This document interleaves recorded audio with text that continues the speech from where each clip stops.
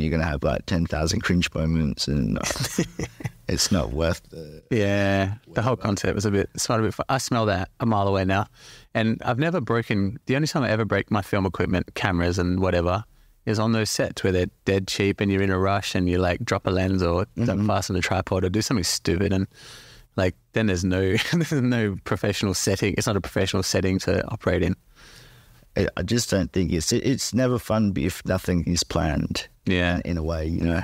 Yeah, and you think that, I mean, our role is, if we're movie makers, is to take something that cost $100,000 and make it look like $1 million. You know, you're worth $900,000. Your talent is, because that's what you do.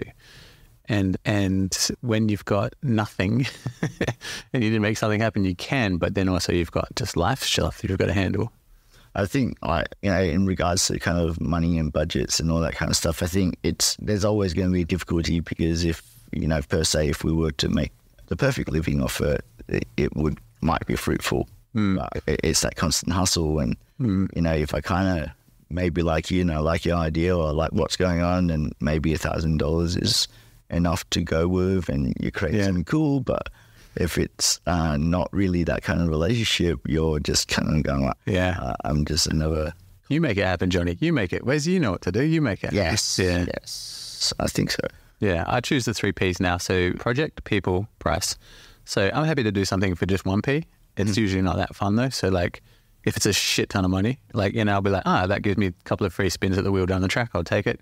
But like, you're looking for like cool people, friends, you guys, you kind of people, or the project itself is like a sci-fi or something that you really want to do. Yeah, that's moving interest. Yeah, so if you can get 2 Ps, like these days, I'm usually jagging 2 Ps, but you want it. It's the same philosophy for me, Yeah. It's just people, connection, networking. Yeah. Learning a new challenge. Yeah. Which, can challenge you. Yeah. Or, it's money. Yeah. I mean, you can't argue with money, especially when you're creative and you want to do your own stuff, because at our heart, we'd just love to be left alone probably and just keep creating, right? That's the whole point. It's kind of like having that idealistic lifestyle where you're just interacting with those ideas that keep on building you, but it doesn't always necessarily continuously happen. Yeah. And I think you can get too safe. If you look, I think that's when Metallica went off the boil. As soon as they start making millions, their music kind of shit. They're not angry anymore. They've sort of like got no life dress. It comes to business, and the creativity or the lifestyle and all that kind of stuff isn't really it. And I think that's for both of us really, and a lot of these creatives is that it's then you have to turn into a brand or a business, and I never really kind of want to do that entirely. I just want to interact with the right people and grow your skills and grow together. From there. Absolutely. And so when did you, because you were part of a super group in TAFE that came through, there was about 2 or 3 years in TAFE that was just... So it was a year above the super group. No, you were in Johnny Sullivan was in your year. Oh, does it? Yeah. There's tons of killers. Kind of a super group. There was like a patch of 2 or 3. I don't know if it was just great lecturers or great talent or whatever, or it was the 90s or whatever, like 2000s. I think one thing was like the education at TAFE was really kind of good. And I think we still had to shoot on film. Yeah. At the time. So, and we also paid like $2,000 for our course and got like a 10K film to work on, like 5 of them really. But I think the practical skills that they kind of taught us was really good for a lot of the kind of relationships that are still going on today. Yeah. Yeah. So I remember I went to the screening of your film. It was at FTI or something, I think. And there was a sort of a skateboarding one with scratched up 8mm. Yes, that was when they were doing like the short films at FTI or something like that. Yeah, that was cool. And then I remember there was like one with Igor Sass, and he was like a happy character or something. Yes, he was. That was something George's Technicolor Dream. Yeah, that was cool. That was cool. That was a really cool film. It was actually a kind of a weird year for films because I think. It was the first year that allowed the writers to be directors, which is, we all know can be quite dangerous, but we all kind of executed our films. Yeah. But I think after that year, they wouldn't really allow that anymore because it's quite a dangerous thing. Yeah, especially when you're early career, you get the sort of the dictatorship feeling, sense of, this is my vision and no one can contribute. But I always kind of think as, obviously, you do need a writer and a director, but sometimes when you're kind of on the shoestring budget and gung-ho and you kind of want to do something, even like the Tafel EPs, and they wanted to control elements of how you do things or, really put it in line. Yeah. You kind of like that ideal, that you're the person that gets communicated to and you communicate to everyone else what you want to do. But there's so many layers in the industry you have to work through. And also just different personalities. Like you look, I must have been a nightmare, my first film, writer-director. Then I'm like first year at uni. Mm-hmm. And then when I lectured at uni or like tutored, 90 student films would come in every semester. So I see 180 3-minute short films a year from a first-time director, writer-director. And I just think, holy shit, if I was like these people, group dynamics breaking down, you just got to go like the stakes are nothing, just experiment at this point. Mm-hmm. Like everyone thinks they're Tarantino, like it's crazy. Well, that's the thing. Anyone could be a content creator these days. And and a lot of things are broken and bad edits don't matter. But it's a constant scroll that always appears in your screen, and you kind of forgive a lot of the stuff that we kind of know as aesthetic to film, and it kind of breaks the barriers. But after a few, like, I don't like this, it's there. Anyone can create. How do you feel about that stuff? I think I guess like for us to be creators or want to be artists is to always want to have that ideal that you can create stuff, but now everyone wants, and we all wanted to be that person. We wanted to be kind of infamous or famous for doing that thing. Now it's kind of saturated with anyone can have that personality, or it's kind of like a really desired thing. And I don't listen to radio for the pure fact that I don't like the ads that kind of tell me what to do. Yeah, and I think the social media ideal is kind of like, like this is how awesome I am, how I could be. So, follow us, and it kind of washes what we kind of understand as, content creators. It's a mirror industry. It's like everybody's reflecting their own reflection out over broadcasting it. But even ones where it's like people going on, doing wondrous trips through Iceland or something like that. It's always them holding a selfie stick looking at what the fuck happened to just being able to, it was like in the 90s, you ride your bike, you see something. If a person wasn't there, they didn't get to see it. And there's a sort of a magic for just looking out into the world as opposed to looking at yourself in the world.